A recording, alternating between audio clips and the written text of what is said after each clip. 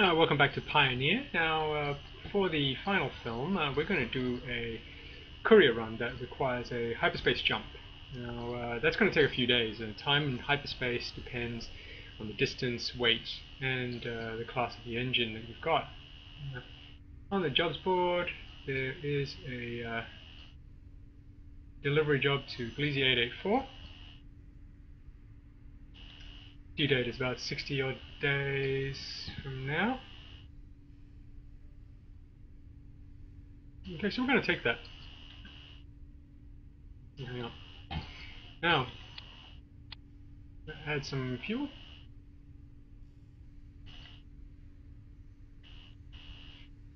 Okay. Now we're going to look at the system map to find out a bit more about Gliese 884. Now I know we could have added Gliese 884 as the target when we took the job, but I'm going to go into the system map and so that we can see how we search for systems. We just click on this little thing here and search for Gliese 884, and we'll find it. Gliese 884. Okay, set as our hyperspace target.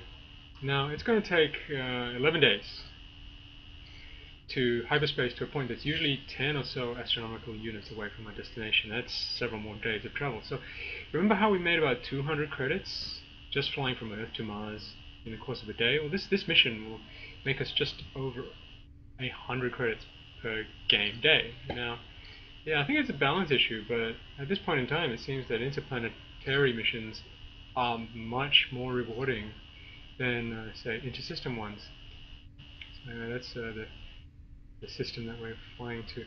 Now if we wanted to trade, okay, we would look at here and you can see the major imports and minor exports. So if we had more space, or if we had the time, we'd look at buying some of this to trade over there. But I'm just going to do the mission for today. Okay. Anyway, I think we've pretty much got everything. Let me just make sure we've got that mission. Yep. Let's look at our fuel situation. Yeah, pretty good. Now, anyway, let's launch. Okay.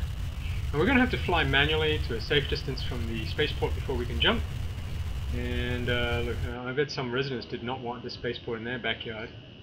It's reassuring somehow that you'll still have NIMBYs 1,000 years from now. We're going to go to computer speed control. Okay, it's for where the thrusters will be adjusted by the computer to keep us flying in the direction that we're pointed. Now, enter and shift are the default keys to reduce it and increase the thrust. As you can see just down here, we've set our speed at 804 meters per second. Now if we click the left mouse button, or sorry, the right mouse button, secondary mouse button, that will allow us to point the ship in a different direction. And if we click the other mouse button, that will bring us return control to the cursor. And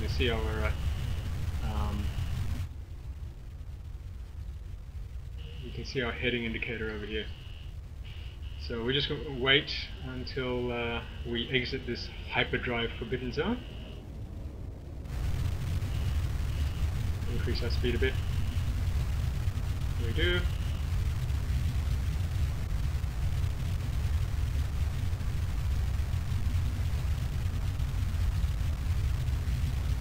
I'm wondering if there's a screenshot in there somewhere.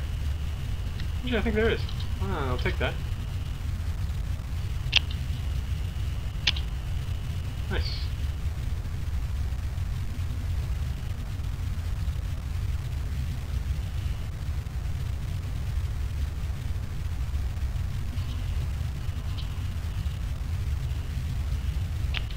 That one looks a bit better.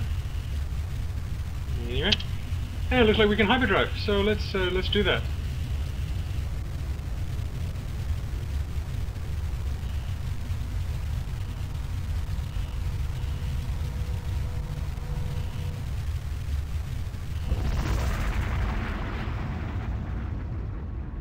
You can see the days ticking past.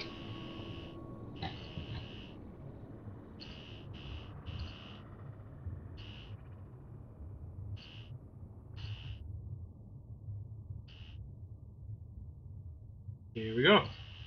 And we're there. Yeah, now let's have a look at where we're supposed to go. We need to go to Miranda Outpost. Great. Go back there. And Miranda Outpost. And yes, we're 10.64 astronomical units. That's 10.64 times the distance from the Earth to the Sun to travel. Let's fly there. And we're going to start accelerating.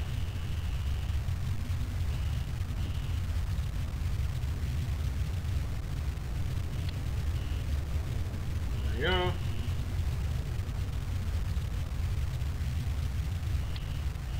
Let's see our fuel. 13th of January. Remember, we left on the 2nd of January. We're accelerating. We have spent the entire day accelerating. We're going to spend quite a few days accelerating.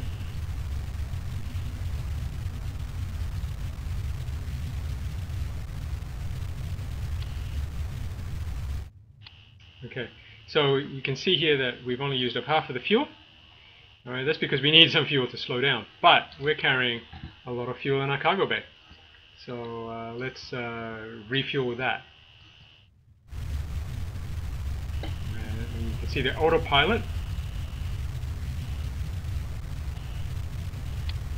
will adjust velocity to account for the new mass and fuel, and it will keep a good amount of delta V to slow down. And this is something that humans, or at least beginner humans, could not do as efficiently.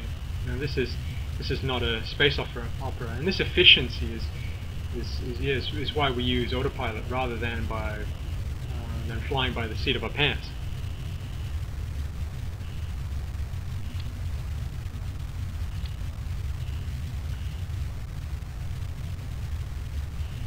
So I guess this is an opportune time. Well, we're waiting to get there. To really ask, you know, what are we? What is this thing that's flying this ship? Are we a if I look through the window here, you know, will I see a space-suited human in the popular sense?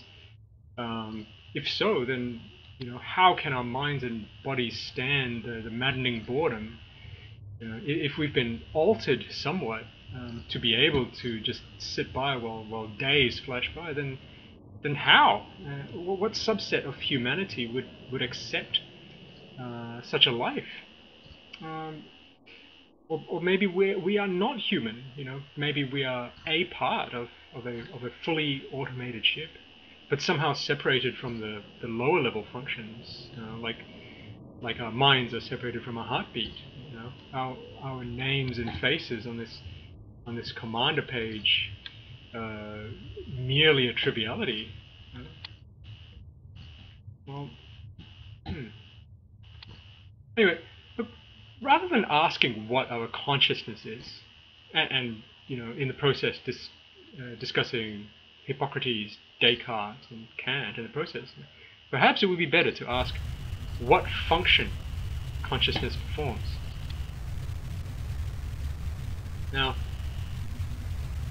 Princeton neuroscientist Michael Graziano writes that consciousness results from our attention choosing to deeply process some information at the expense of others.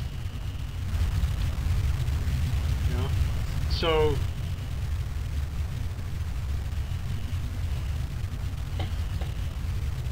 okay, we're approaching Miranda Outpost now, and you know, which missions should we choose, or what cargo we should carry? Now, this higher decision making would be useful, particularly where there is scant to no data, and because we can't tell when we take a job whether a client is going to pay or what prices will be like on the other side of a hyperspace job.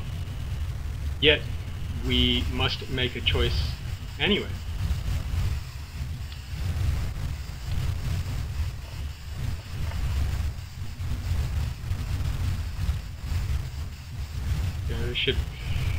Ship's adjusting for gravity and all that, and you can see that the surface is really zipping away before us.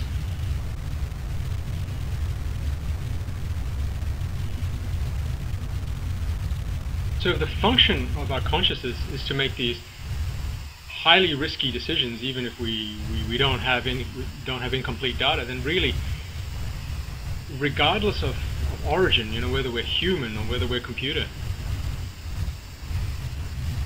our function is that we are part of the ship.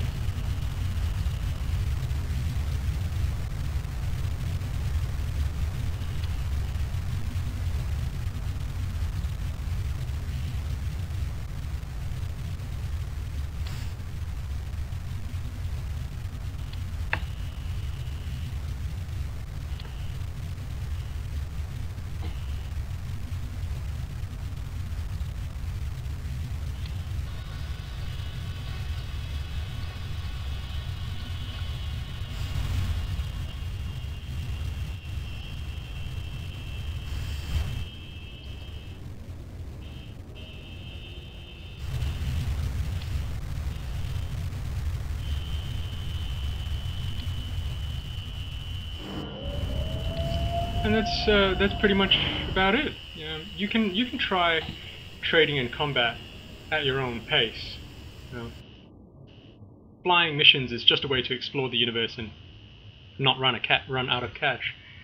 I've put a link to Michael Graziano's book excerpt in the description, and look, I do hope you give the very thought-provoking Pioneer a try.